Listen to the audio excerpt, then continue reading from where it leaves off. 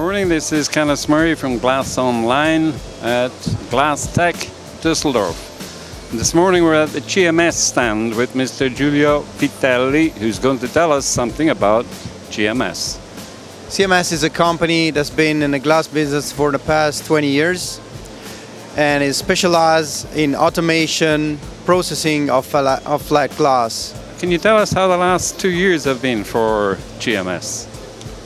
Well, fortunately we had a trend of continuous growth. It's been steadily in the past 2 years and is continuing this year as well.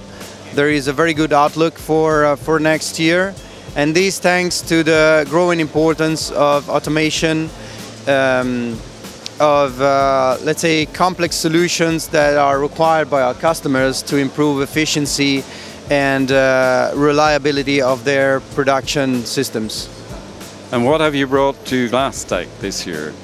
We have our premiere, our brand new double edger. The machine is called Futura P.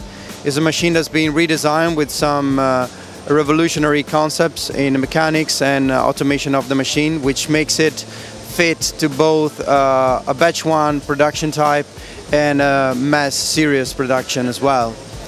We also decided to bring an example of a working cell served by a loading and non-loading robots, just to bring an example of how automation can eliminate the human force in let's say low efficient operations such as the loading and unloading, and providing high output and high efficiency in the production.